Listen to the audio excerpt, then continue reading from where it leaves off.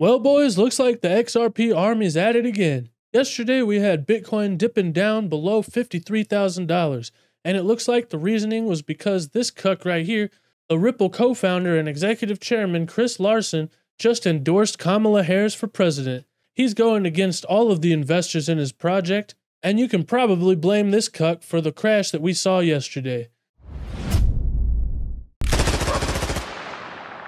All jokes aside though, and speaking of FAGs, the FAG index is now at 23, which is extreme fear and the most fear that we've seen since about last month, I guess. Maybe this is an indication that we're finally reaching the phase of capitulation before we can actually form a solid floor here and continue to the upside. Whenever we can continue to the upside, it does look like we're going to be breaking out of this broadening wedge pattern, and it is probably going to have a price target of about $93,000 depending on where we do break out of it. But for now, it looks like we could continue back down to the bottom of this range, and it could take us as low as about $43,000, which is coincidentally the electrical cost at the bottom of the production cost for Bitcoin. That has traditionally acted as a really solid floor, and I don't think we're probably going to be breaking down below that significantly, or at least closing any real candles below it. We could wick down as we have in the past, like in the March 2020 crash, but it's probably going to act as a solid buying opportunity and the last opportunity to stock up on your favorite crypto projects before we actually do hit the parabolic phase of this bull market and Bitcoin hopefully goes soaring above $100,000. With the price of Bitcoin being at about $54,000 though, it does look like it could shed another $10,000 before the bottom of this trading pattern is actually formed and we continue to the upside again. But we don't necessarily have to go down there, so if you haven't sold already, well, I wouldn't go selling into the dip like this because it's probably closer to a great buying opportunity than a great selling opportunity. But it does actually look still slightly hopeful that we're putting in a higher low here and we can actually see this as the bottom before continuing up again. And I wouldn't actually be all that surprised, honestly, because the dumpiest day of the week is usually on a Friday. And then whenever the markets reopen again on Monday, those big institutions see the buying opportunity and they take advantage of that, so we see a little bit of a rebound. In my opinion, that is probably what's going to happen as we start out the next week.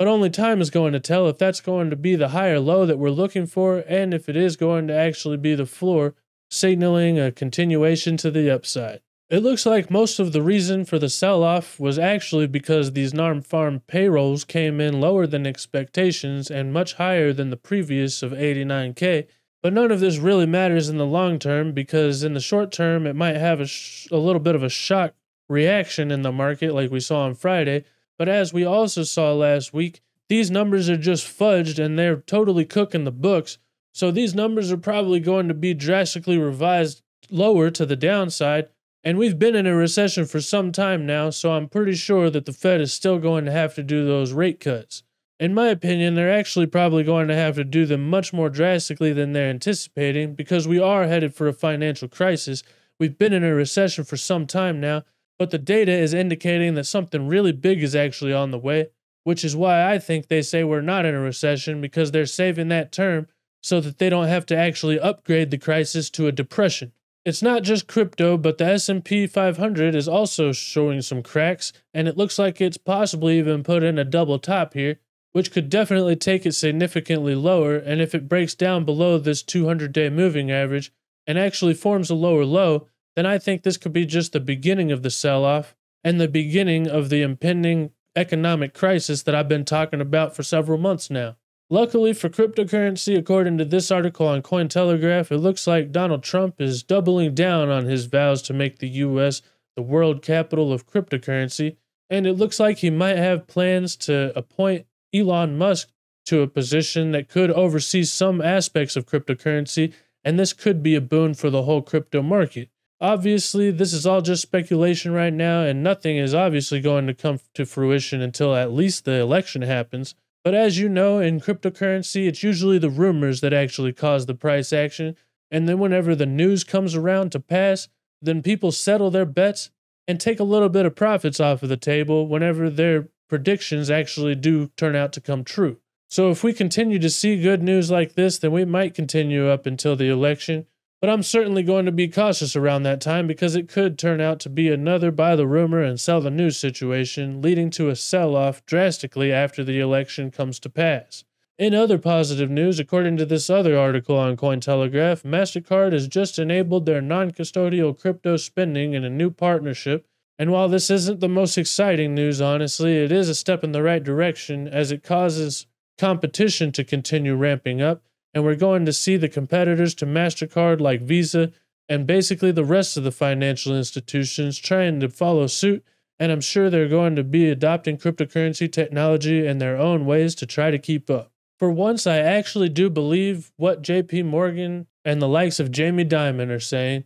as according to this article on CoinDesk, it looks like the crypto market lacks major near-term catalysts according to JP Morgan. I still don't know how JP Morgan is saying all of this stuff since he's been dead for some time, and obviously this is somebody who works at JP Morgan, probably a higher up, maybe even Jamie Dimon. And usually I would say that you want to watch what they're doing and not listen to what they're saying, but I've actually been saying this one for a while now, and I think that right now, with it being an attention game, unfortunately attention is just everywhere else, and there's not any significant catalysts that seem to be coming up in the near term for the crypto market. Maybe they do know something that we don't, and they're maybe trying to just push a couple more people out of the market. And with them saying this, it might actually mean that there is a catalyst coming up that no one else is seeing. But until we do see some really significant positive price action catalysts, I think we could continue to consolidate here sideways and down into this pattern. And as I said in my last video, we are still looking for some kind of catalyst that can actually send us breaking out.